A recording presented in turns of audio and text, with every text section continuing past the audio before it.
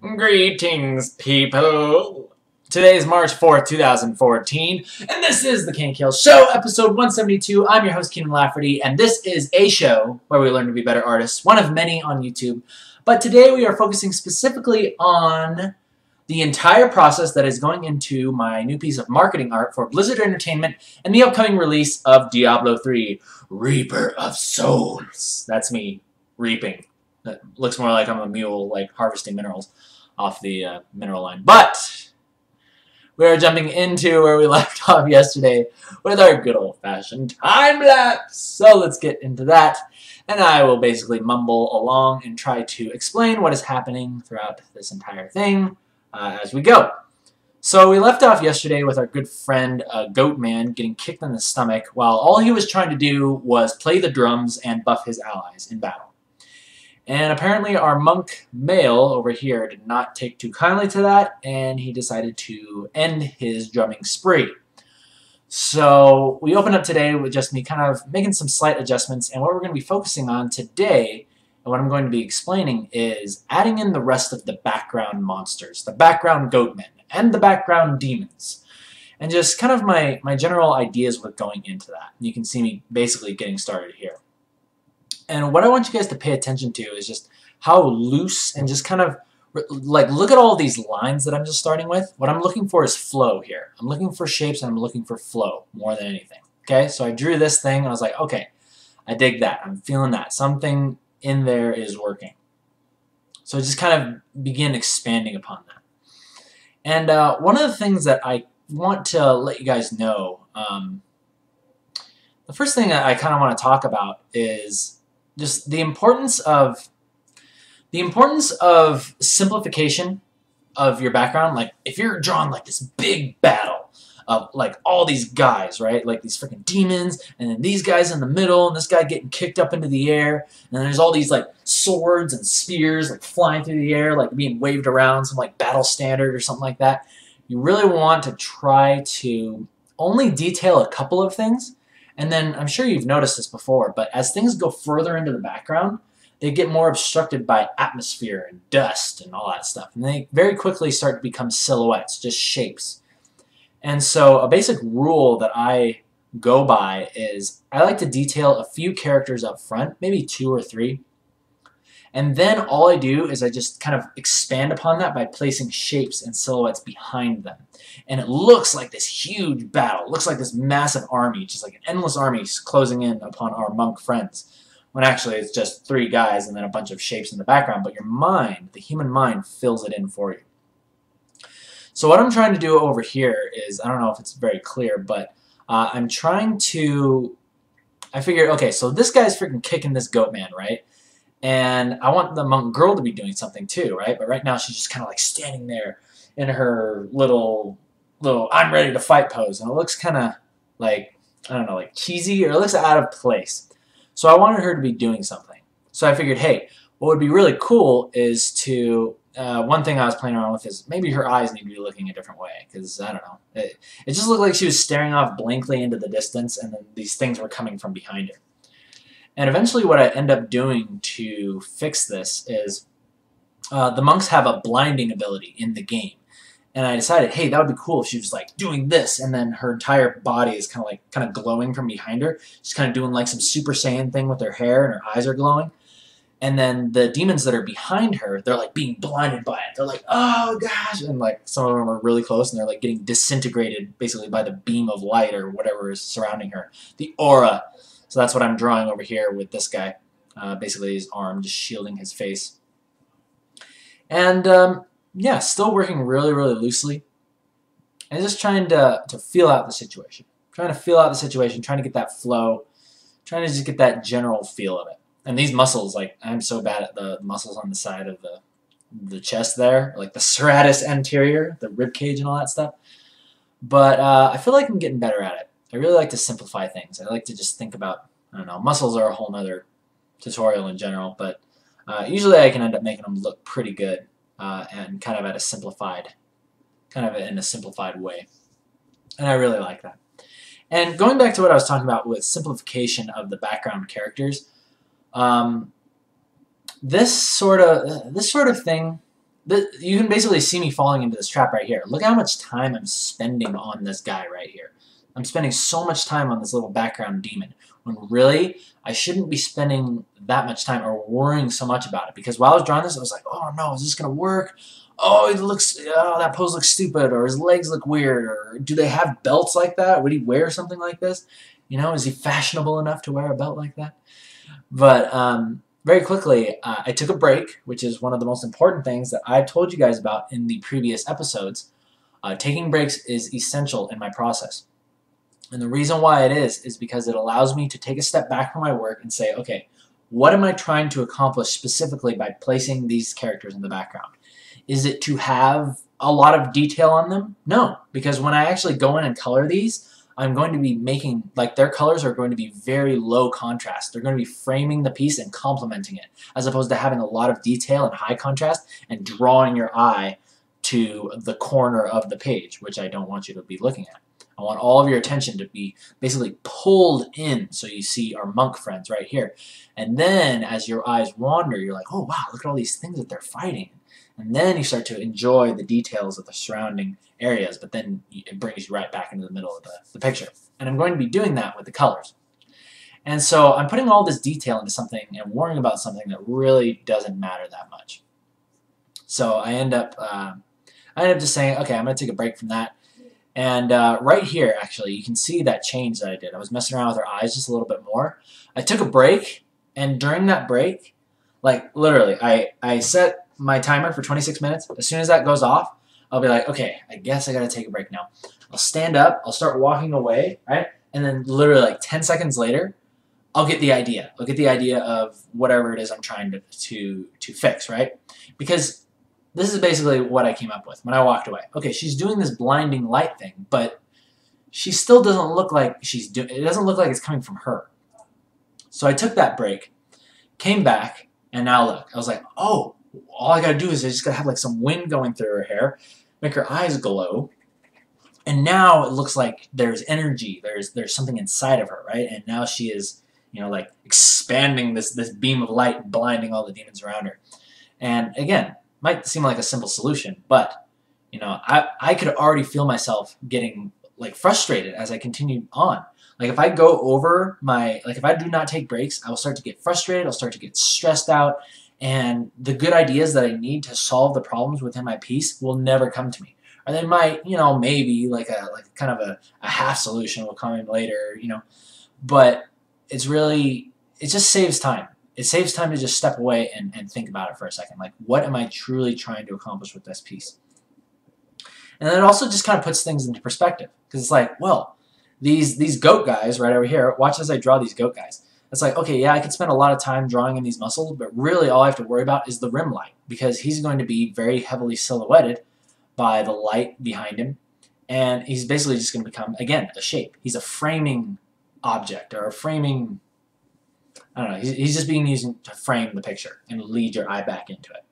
Because where the goat man looks, you look also. Because we are goat men on the inside, and we are trained to look where the other goat men look. So here's where I start going into drawing the background. I want you guys to pay attention to how I start doing this. Working with values, working with shapes, not drawing, you know, an exact goat man. Just kind of, you know, figuring out shapes, drawing in the quick little arm, seeing if that works well, looking for flow. And yeah, continuing along with that. I know I wanted this guy to be kind of looking up, and he's like, you know, his buddy's like getting kicked over his head, so naturally you'd be like, right? One of the things that I hate, one of the things that bugs me so much in pieces is when there's like this huge battle scene, and there's all this stuff happening, but the characters all seem kind of like they're just placed in there. It seems a little bit too contrived, maybe. Like, basically what it comes down to is that the characters that are the characters that are in the piece are not reacting to what's happening within the piece. Like this guy is freaking getting his buddy kicked right over the top of his head. You think you would notice that and like at least like look up a little bit, or you think you'd like still be staring, just like angry and teeth gritted with an axe, right? He's like not even fazed by what's happening. You know, no, this guy's gonna be looking up. He's like, whoa, you know, maybe I should turn around and go the other way or something like that. So he's actually kind of looking scared. This guy, this is the only guy that I think I want to make some changes to. But we'll get more into that in just a moment, and I will tell you the reason why. But anyway, yeah, so make sure that, again, making sure that your characters are all of the subjects within your piece, they're reacting to whatever is happening. Like, obviously, these guys are being blinded by the light of this girl. And one of the reasons why I was talking about possibly going in and changing this guy is because this demon over here is being blinded by the light that she's putting out. However, this goat guy is fairly close to that, you know? If this guy is getting blinded to the point where he has to put his arm over his face and he's getting disintegrated, I think I might want to move this guy back. Maybe just take him out entirely and maybe put him over here or something. Or maybe have him like reacting to it in some way. If it suits the picture. Sometimes you have to make little compromises here and there. Maybe it won't make complete sense, but you know, it's all about what looks good in the end. And to me, what looks good is having characters react to what the heroes are doing. So, and I'm really, really enjoying this so far. Like, I'm really, really liking this a lot. So, again, look, I'm just drawing this guy, and I'm drawing this guy. Like, I was imagining his head looked like it was about to explode or something. Like, light is coming out of his eyes, and he's like, ah, you know, like, whatever, doing his thing, getting purified. That's what he's doing. He's becoming one with the light. The demon is seeing the light, and because of that, his head will now explode. Yeah, but I ended up just scrapping that because I was like, okay, well, I already got enough detail on this guy. Let's just go straight into silhouettes and shapes and complementary type things, right? And then eventually, see, this guy is now also kind of shielding his face. But it's very rough, you know? It's really just kind of up for interpretation. You might not even be able to see exactly what that is, but rest assured, it is another demon shielding his face. And give that guy a little bit of hair. And see, what I want you guys to pay attention to specifically is this huge amount of negative space and why that is important to be there. Because originally I was thinking, oh yeah, I'll have all these demons kind of like crouched down, like trying to sneak up on her, right? But having that complete kind of empty white space gives the piece some much needed breathing room. Because you look here, like there's like detail happening all throughout this character, detail happening all throughout these characters, right? Like you need areas of rest, especially along the silhouette lines, to make sure that your character is still going to be clear. Otherwise, you're just going to have this weird jumbled mess. And the last thing that you want is for somebody to look at your picture and be like, well, I think I see what's going on here. Obviously, I think that's a foot, and there's an eyeball, and oh, I can see it's two people hugging because they've just been reunited after 10 years of being away from each other, and they love each other very much. But you don't want that to take that long. You want to be able to literally look at your picture and instantly know what's happening within the first second, within the first half a second. It is subliminally, like you must subliminally translate, or what's the word? Communicate your message very quickly. And the way that you do that is by clear silhouettes, making sure to use that negative space properly, and having a good mix and a balance between detail and rest. And that's a design thing that goes into a lot of just good designs. All good designs have great areas of high detail and areas where your eye can rest. It's so pleasing for us to see that variety. Alrighty, people. So let's go ahead and just take a look at just those layers. Let's take a look at just those layers so you guys can see exactly what I was doing. I was working on those layers all on their own. Okay, so let's take away Goatman. Actually, we'll leave Goatman for now. But see, look at this. See, you got this guy over here, right, getting blinded by light. This guy too. And see, there's just like some shapes and stuff in there. That's really all it is. It's like, okay, maybe that's a sword. Maybe that's like a stick or something. I don't know. Whatever it is. That thing, it's a spear, right? Can't you tell? A lot of these things are just shapes. I really think that it just looks good to put like shapes of like spears and sticks up in the air whenever you're drawing a big battle scene. It just makes it look really cool. I always do it. It's a rule of thumb. Just put sticks whenever there's a big battle going on. Yeah, you can never have too much sticks. I have to draw this other guy's drumstick. Speaking of sticks, but yeah, look, you can see here's our Goatman, and let me take away our foreground goat. See, there's so much like artifacts and stuff of me just like moving stuff around. I'm literally just like lassoing painting, erasing.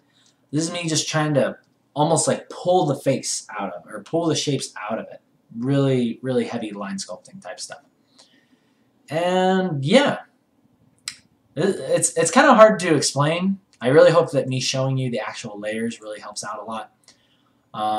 Let's take a look at just the foreground goat guy. There we go. There's just foreground goat man. And yeah, I'm not sure exactly what I'm going to do with him. I'm not sure if I like him or if I want to change, like move him, take him away, make him reacting to the girl doing the blinding light. I'll have to figure something out. And I will. But whatever serves the picture. Whatever serves the picture makes it look good. As long as most of our characters are... There's the old monk girl. Can you see how important it is? Like, see just the difference between this and this, right? All I did was I just whited out the eyes and put a couple of little extra hair things flying around. And now it looks so much more energetic and awesome. It looks like she's really doing something. Whereas before it was just like, she's like, hey, like posing for a picture. And that wasn't ideal. Alrighty, people. Well, I am a happy man. I'm a very happy man. Because, let me tell you a little story. We got a lot of good stuff done today. I went out and I got my business cards all done for the upcoming Wizard World Comic-Con in Sacramento, which is this Friday, Saturday, Sunday. So if you live in Sacramento and want to come out and see me, do so. But while we were out running some errands, Colton and I, we went over to his house and we were running through his basement, and you will not guess what we found down there. We found an actual working Super Nintendo. And not just that. We found Donkey Kong Country 1 and 2, Earthworm Jim 1 and 2. What else do we have? Yoshi's Island. Oh, I freaking love Yoshi's Island. And we got all these awesome games for a working Super Nintendo, and it is sitting out there, awaiting my arrival, along with a cream soda. So, I'm going to go enjoy that. Thank you guys for joining me on YouTube. This has been part 6 of From Beginning to End, Diablo 3 Marketing Art. Thanks for joining me. I'll see you guys tomorrow, as we will be working on Malthael, the background element. And doing all kinds of fun things with that. So you guys take care, and I'll see you then.